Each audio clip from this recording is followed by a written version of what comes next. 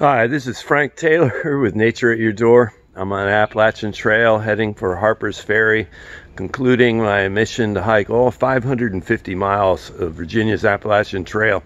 And right down below me here, right on the trail, is a beautiful little box turtle. And this box turtle appears to be a male, and I can tell by that indentation in the shell right there. Male box turtles have that curvature there so that when they're mating, they can get on the back of a female and take care of their business during the mating season.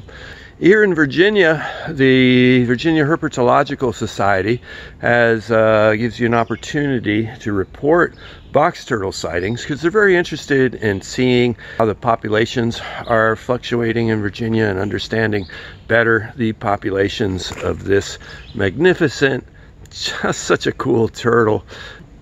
So if you find a turtle, you can identify the sex and you can report the finding of your turtle in there. If this was on a road, I would try to take him to the other side. But since he was right in the middle of the trail here, and it's a walking trail, Appalachian Trail, I think we're going to be okay.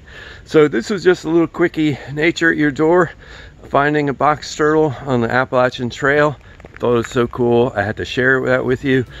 Check out my other box turtle videos where I go into the natural history of box turtles in depth. And I even have a video of a female laying her eggs, so check that out.